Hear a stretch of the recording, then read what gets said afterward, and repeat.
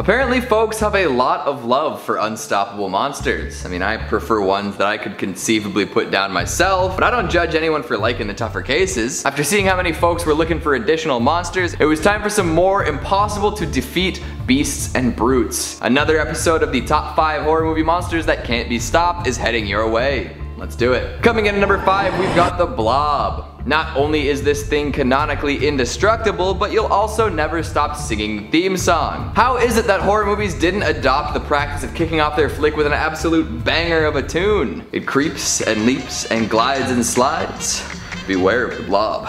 What an earworm. That's the kind of song that makes you want to dance like one of the kids from Peanuts. But folks who saw it when it first arrived on the scene don't necessarily associate the song with merriment. It's now associated with a murderous, flesh-melting mass of goo. And now that we've got the song out of the way, let's talk about why the Blob is so hard to stop. Literally hailing from outer space, this gelatinous creature will stop at nothing to take over the world as we know it. It starts small, but like the good little prince in Katamari, quickly gains size and momentum. It absorbs and melts pretty much any organic matter it comes into contact with, eventually becoming large enough to subsume just about anything. Had it been left unchecked for any longer than it was, it's unlikely that anyone would have survived. Thankfully, they were able to airlift the thing way out into the frosty expanse of the Arctic in time to save the world. Some quick thinking involving CO2 fire extinguishers allowed them to keep it dormant long enough to get it all the way out to the tundra. However, this did not kill the Blob. Nothing can kill the Blob. Instead, these sub-zero temperatures will keep the thing in check, preventing it from moving freely and growing, which seems like a pretty good deal, right?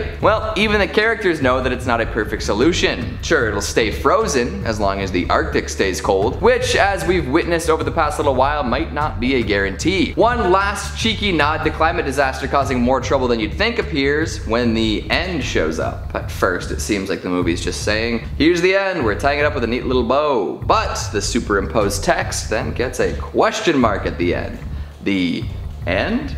Uh-oh. So this thing can't be stopped by any known means and will only remain frozen for a limited amount of time. Good luck, future people. Well, I suppose that's actually us at this point. Coming in at number 4, we've got the Creeper from Jeepers Creepers. Before the word creeper was more ubiquitously associated with an explosive green boxy lad, there was the Creeper. A strange and demonic monster with a hunger for flesh and a nose for fear. With a wicked rusty truck too. Oh, and it can fly. Man, this thing really does it all. Every 23rd spring, the Creeper re-emerges to hunt for 23 days. It seems like it shouldn't be too big of a deal, but those 23 days are hell. Especially when it seeks out specific organs that it needs to replace. See, the Creeper is a humanoid but has a very special ability. It can regenerate any body part it needs as long as it eats that part off a human. So if the Creeper finds that its arm is acting up after 23 years, it can go and chomp the arm off someone else and regenerate it, no problem. If it's finding that its heart could be ticking a little better, it's time to go tear somebody's cardio organ out. By constantly eating and killing, the Creeper can hypothetically stay alive forever. And don't think you'll be able to stop it from eating you or anyone else. This thing is strong, crafty, and terrifying. It's supernaturally strong, and if you try to fight it one-on-one, you're in for a bad time. Under that coat of his is a set of gigantic bat-like wings. Using these, it can fly as fast as an automobile that has enough power to pick up another adult human. It's even been seen partially lifting a truck while flying. Speaking of trucks, the Creeper has a whole array of weaponry and machinery at its disposal too, and the rusty, ridiculous truck is just the beginning. Add in a bunch of throwing daggers, shuriken made from bones, and a crazy axe that can slice through just about anything, and you've got a dangerous monster. So it's functionally immortal if it can keep eating people, and it can hunt down people with no problem. That sounds like an unstoppable monster to me. If only they did stop before making the 3rd movie though. Coming in at number 3, we've got Jason Voorhees from Friday the 13th. Among the many iconic slasher villains that have appeared over the years, this one stands out as particularly hard to stop. Jason Voorhees. Technically not a killer until the 2nd movie, Jason had a troubled childhood. He was bullied and apparently drowned by the campers at Camp Crystal Lake, which caused his mother to become quite the maniac herself. But he did indeed survive and came back after his mother's death to enact revenge himself. Since then, he's killed over 150 people and counting through many different methods. There truly is no stopping him. Every time folks think they've figured out how to keep him down forever, a new, mystical, mysterious, and downright supernatural path seems to open up for the machete-wielding, hockey mask-wearing masked killer. You just can't keep him down. Chain him to the bottom of the lake, he'll find a way out. Riddle him with bullets and then blow him up with a grenade. He'll make someone eat his heart and then take over their body. Put him in deep freeze and transport him to an outer space holding cell. Well, we all know what happens next. Jason is imbued with a lust for life most folks spend their whole lives looking for, and he uses it to keep coming back for more kills. It's pretty insane to think about all the different ways Jason has managed to make it back to the killing floor. Iconic is an understatement, and impossible to stop is just the beginning. There's really only one other killer who might be more ubiquitous, and that killer is coming up right now. At number 2, we've got Freddy Krueger from Nightmare on Elm Street. The claw, the hat, the striped shirt, there is no mistaking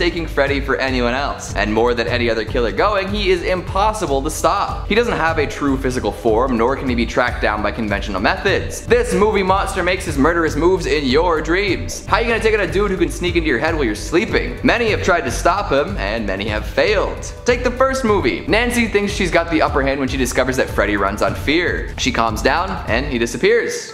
Easy peasy. Well, not really. After all is said and done and everyone thinks they're safe, Freddy returns again, this time in the form of a hungry convertible and a pair of arms through a front window. Damn, Freddy. Then he returns for 5 more movies, a new nightmare, a big ticket fight with Jason, and a reboot. Freddy really and truly can't be stopped. It's in his DNA. After being burned alive by a bunch of angry parents, he decided to always be around to cause more trouble, to kill more people, and to be a general trickster nuisance. As long as folks need sleep and have fears, Freddy's here. 1, 2, Freddy's coming for you.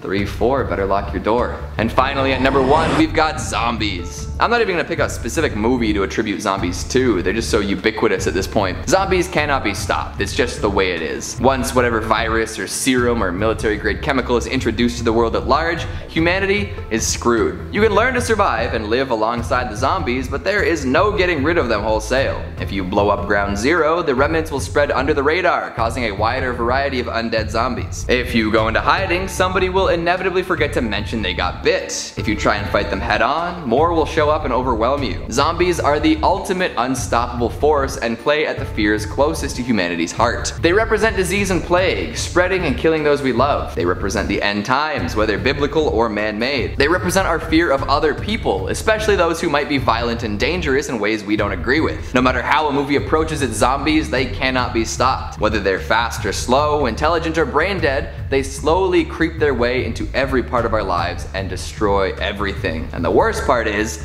they're more or less just like us. Are you shaking in your boots? Or has your resolve to be the unmovable object in the way of an unstoppable force been reinforced? There are plenty of movie monsters out there, but these are some of the most insane. So, what'd you think of the list? Did some of these picks tickle your fancy? What's the movie monster you think about the most often? Make sure you let me know down in the comments. Speaking of comments, let's take a look at some of your more meticulous ones. From the top 5 horror movie monsters that can't be stopped, part 1. Foolish Dingus says, number 1 should have been Kenny from South Park. Just saying. Kenny is more than a monster, he is a god among men. Therion Gilliland Jr. says, humans love revenge, eh?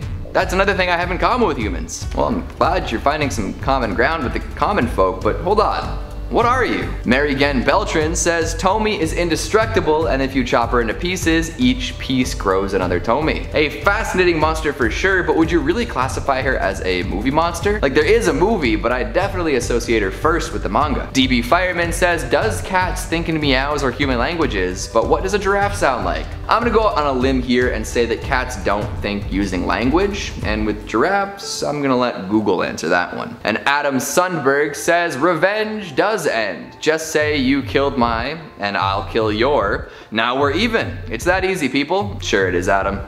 Sure it is. And that's all the time we have for today. I'm gonna go ice fishing in the rain. Thanks for watching, and I'll see you next time.